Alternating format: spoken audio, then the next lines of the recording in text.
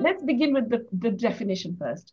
To me, capitalism is a system in which production for profit dominates the organization of the economy. Does economics explain capitalism? Yes, I think there are economists, political economists, that have explained capitalism very well and continue to explain it very well. Does mainstream economics explain capitalism? Well, no, because it takes it for granted as the obvious architecture. It's like mainstream economics is within that gilded cage, and it's gilded for the economists of capitalism, in which it's taking all of those assumptions as laws written in stone, that production must inevitably be for profit, that individuals operate only in terms of increasing their material self-interest, and so on and so forth. All of the assumptions of methodological individualism, the assumptions of the profit motive determining all activity, and that you will require always a material incentive to do anything. I think these are extremely limiting for mainstream economics. And they're one of the reasons why mainstream economics is not so good at explaining capitalism. Whereas a larger branch, and many economic theorists have been very good at explaining capitalism and explaining why that system creates certain results.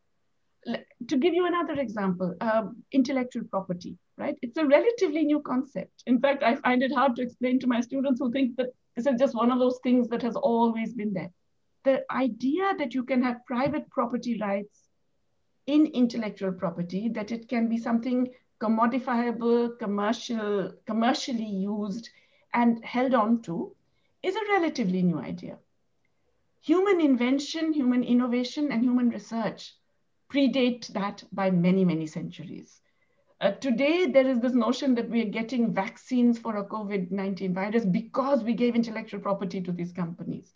That's nonsense. We've had vaccines developed way back, right? For smallpox, to give you one small example, when people were not rewarded materially for developing that.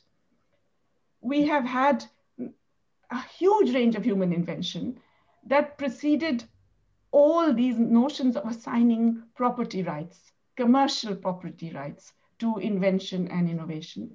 Today's scientific inventions are building on huge, not just centuries of human knowledge, but on public research, which is not done with a profit motive. And yet there is this notion that, well, you know, this is the only way things work. And that's wrong. And it is not just destroying and creating unequal and giving wrong incentives and so on, but it's actually foolish for humanity to confine itself into such a limiting framework to organize economic life. The way economics and capitalism is structured, it also ignores or treats as externalities or as things you can ignore altogether, essential aspects, not just nature, but the care economy, for example, which operates fundamentally on altruism. It works because, well, of course, you have created gender division of labor whereby women do this and so on. But the care economy works because people care for the people whom they care about.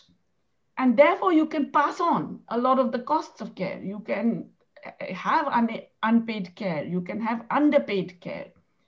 And all these capitalist, market-oriented, profit-oriented economies benefit from that. Again, it's a very limiting way of organizing humanity, of organizing our economic life.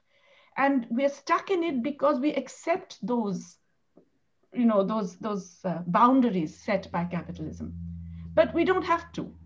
If we can think outside that box, and it doesn't mean that we have to, you know, have this big glorious socialist revolution and everything transforms, but we can start by querying some of those very, very obvious assumptions and say we can actually organize our societies differently.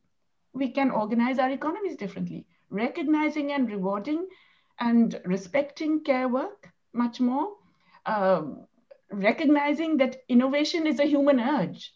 And it doesn't always require, you know, material profits. You don't have to keep giving huge money to corporations for doing something that humanity will tend to do anyway. There are many, many ways. I could give you many more examples, but there are many ways in which the idea that, you know, capitalism is our essential economic framework is so wrong and misleading. And it doesn't have to only be posited to the complete utopia of socialism. It can be posited in many, many different ways in which you create a more porous boundary between capitalism and other economic systems.